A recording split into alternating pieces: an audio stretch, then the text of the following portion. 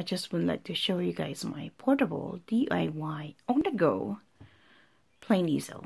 So the supplies that I have, I put some magnets in the back so it's not going to move a lot when I'm either walking or in the public transportation or in the train.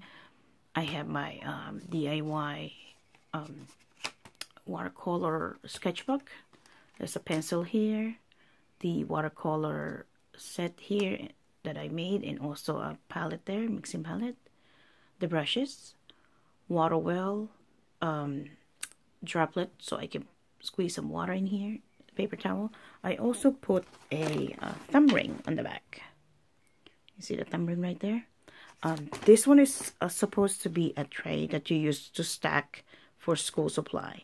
I got it from Easel, and what I like about this is this part. It makes it easy for me to hold it either left side or on the right side. See, there's a rest in there for the thumb.